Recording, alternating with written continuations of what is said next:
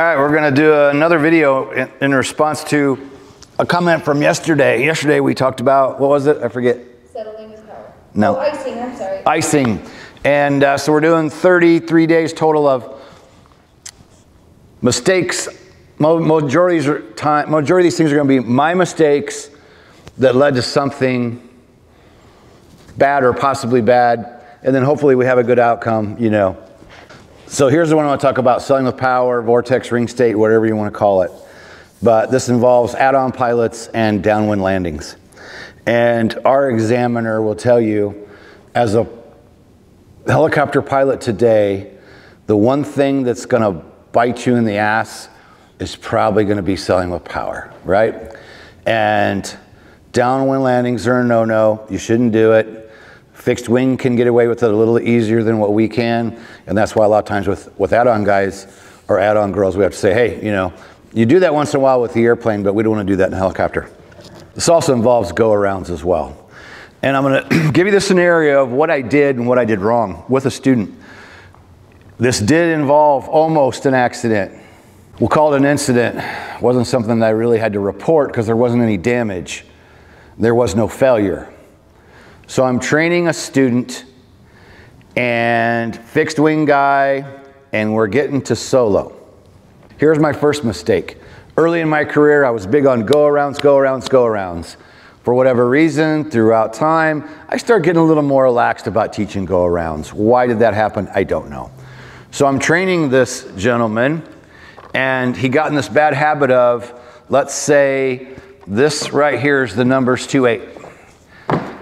This is now why if you're training with me and I say, I want you to land on 2-8, and if partway in you go, well, I'm not gonna quite make 2-8, I'm gonna go ahead and go to the taxiway. I'm gonna go, no, go around, all right? So with this gentleman, here's my first mistake. He was struggling with the approaches, and if I want him to go to 2-8 here, he would do exactly what I just said. Maybe he was too steep, and he'd go, well, I'm gonna go up to that next taxiway light. And I should have never let that get started because I said, okay. So then throughout his training, he wasn't gonna quite make the spot, so he kept wanting to just change the landing location. Well, what's that mean? It means he's screwing up the approach and he's changing his landing spot. That's never gonna be a good idea. Go around. Go around, set it up. If you watch any of our videos, you know I preach it every single time I'm out. Good setup, good setup, good setup. There's my mistake one. I got laxed on go-arounds and I let this guy start doing that. So we get him to solo and we're gonna use the same scenario. Here's 2-8. I want him to land this way and I go out with him and do the normal, hey, we're getting you warmed up. I'm gonna go around with you a few times. I'm gonna make sure you're having a good day.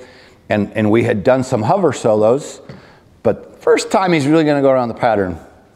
I go out with him and I'm like, hey, here's what I want you to do. Exactly what we just did.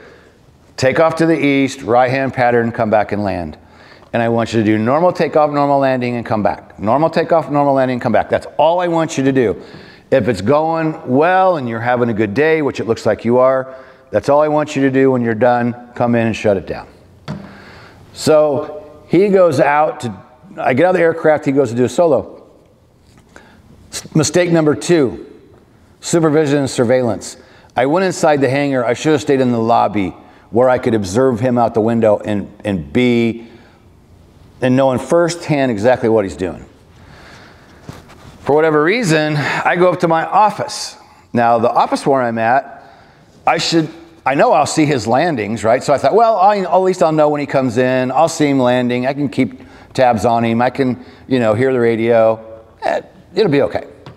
I go upstairs to my office and I see him come in for 1 or 2 approaches and it looks pretty good, going by the window nice and slow. So I'm like, okay. And then all of a sudden I hear him for a little bit and I start thinking, where's my student? Where did he go? And I'm thinking about it and I'm doing whatever I'm working on upstairs, and then I know it's like he should have been back coming in for landing right about now, and pretty soon I hear it and I'm just thinking to myself, where the hell is he? All of a sudden, as I peer out the window, because of the way the building's set up, I can see just the end of the runway. So I know he should be going through my field of vision. I hear it getting closer, getting closer, getting closer. And then I see him appear. He's going this direction. He's up here at like 100 feet. And when he comes into view, I'm like, what are you doing? I'm like, fly away. I'm immediately thinking, fly away. I hope you're not landing. Gets super slow. He's up here at 100 feet. Here's 2.8. Here's the end of the runway. Now he's over the grass. And I get up on my chair and I'm like, go around, go around. Keep going. And he comes like almost to a stop 100 feet above the ground. I'm going, and I get up out of the chair and I'm looking out this great big glass window and I'm like, go, fly, go. And there's room, there's some grass area, and then some power lines, a car dealership. He's going to have obstacles. I'm like, don't do it. You know, this is downwind. You're slow, you're high. And then all of a sudden I start seeing it doing this. And my heart starts to sink. And I'm up there going, don't, you know, no, no. And I watch this happen as he comes down faster, faster, faster. I'm thinking, okay, again, my career's over. This guy's going to kill himself. He just landed freaking downwind. He comes down and he slams into the ground and then picks back up and does this. The aircraft starts doing this. And I like just put my hands up and I'm thinking, oh my God, you know, I'm actually screaming, thinking it's over, right? This guy's going to kill himself. Aircraft's crashed. My business is going to be dead. And I just look away, you know, and I'm yelling and screaming, going, oh my God. And then I hear it running.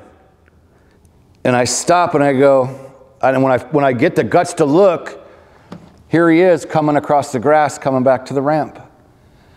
And I'm like, I was happy he's coming in, but I'm thinking, I can't believe that he even got that under control. The aircraft's got to have a busted airframe, something bad just happened. And I rush down the stairs, go outside. He's sitting in the middle of the ramp. And this guy was ex-military, friend of mine, good dude. He was a deputy, one of those, you know, tough guys. And when I get outside, he's on the ramp and his hands are in his lap. Blades are spinning, engine's running. His hands are in his lap. His headsets are on the floor. My headsets are on the floor. He hit so hard that his headsets came off. Mine came off. They were on the ground or on the bottom of the helicopter. So I go out. I can't even believe what's going on. I climb in. He's got his hands in his face, in his hands. And so I'm like, okay, I'm using a dolly at the time, and then we dolly back to the hangar, and I'm thinking, do I even pick this thing up? I'm positive the aircraft is damaged. And I thought, well, I'll pick it up, put some pressure on, or lift the collective and see if it starts shaking, acting weird. And I'll pick it up to hover and see what it's doing. And if it feels okay, maybe I'll put it on the dolly. So I pick it up, it feels fine. I put it on the dolly. He can't hardly speak. I put it away. I tell him to go inside and sit down and relax a minute. He goes inside. I put the helicopter in the hangar and I go in and he's just distraught. And he's like, well, I'll refinance my house or whatever I got to do to, fix your helicopter because I'm sure I broke it. And at the time I didn't even want to look, right? I didn't even want to open panels or anything. And we sat and talked about it, and I'm like, man, why? Why did you veer from what I told you to do? Well, at that time they had parachuters, and they were doing something that made him feel uncomfortable, so he felt it best to reverse his pattern and land this way. Well, it wasn't a high wind, but when he decided to reverse course, that was a downwind landing. And so when he came into my view, that high, that slow, he's in the high velocity diagram, that's a no-no, this is bad news. He should have just flew away. But he panics, he thinks he's gonna descend, but he gets in a sling of power, and what does he do? He admitted it. He pulled the collective. He starts to sink, he pulls collective. That's what made him accelerate even faster until he slammed and hit the ground. I don't know how this is even possible, but we went out into the field and looked. The rotor blade even hit the frickin' dirt. That's how whacked out he was. And somehow pulls it together, gets it in, and sets it down. We never flew again together after that. I was open to it, but he was, you know, pretty devastated over what happened, and I'm pretty sure it scared, you know, the living daylights out of him, and it scared me too. So here's the lesson. Go-arounds. This is why now, every single time I fly with somebody, and if we're going to do, you know, you're going to be here for a week, and we're going to do 3 or 4 flights a day, and we're going to do 1-hour flights, and every single one of those 1-hour flights is going to include one go-around. I'm going to make you do it every time. If that approach is not set up correctly, we're going around. He should have never turned around and landed downwind, but I should have never let him get out of the habit of, that's 2-8, that's where I want you to land. If you can't make it, no, we go around. And I do that to this day. You know, this has been 12, 13 years ago. And now if you fly with me and that approach is not good, I make you go around. And if you go, well, I'm going to just go to the next taxiway. People do that to me. Nope. 2-8. If you can't make 2-8, go around. Bottom line, here's one where I was at fault for not pushing go-arounds hard enough. I was at fault for not sticking to my guns of a clear place to land. Not, you know, teaching him correctly and making sure that those approaches were where they should be. Going around if they're not picking a different spot because you screwed up the approach. So there you go. Selling a power, vortex, ring state, whatever you want to call it. That's a real life event that happened to me. In the end, when I finally had the guts to go look at the aircraft, it was fine. There was no cracks, there was no dents, there was no dings. I had the mechanic check it out. Aircraft was fine. A testament to how well that aircraft is built and what a heavy hit that it could take. I couldn't believe the rotor blades didn't come down and slam the tail boom, or you know, a frame cracked or something being damaged. It hit that hard and it didn't. So bottom line, downwind approaches, don't do it. Clearly defined spot to land. If you can't make it, go around. Last note is people are too macho to go around a lot of the time. And I've seen it in the last year. Out of the 9 ratings we did here this summer, people hesitant to go around. I'm like, just go around. It's a maneuver. And if you do on the check ride, our examiner goes, oh, you didn't set that up quite right and you went around. Good call. That maneuver's done. Now go back and set it up correctly the next time. We can't go around all afternoon, but even on a testing, if you go around, it's not an immediate failure. It's a good decision that you decided wasn't right. I'm going to go around and set it up again. So we're going to go, but I'm going to pimp this real quick. The new Hogs flight bag. Check that stuff out. This is really cool. It's got a insulated part here for your water bottle. Water.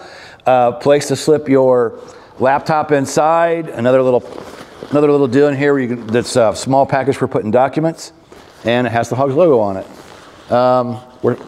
We put together some special packages, and in these special packages, we ship you a bunch of goodies inside.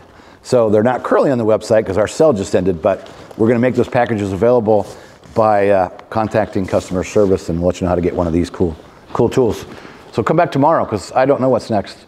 We'll decide in the morning. Peace out. See you tomorrow.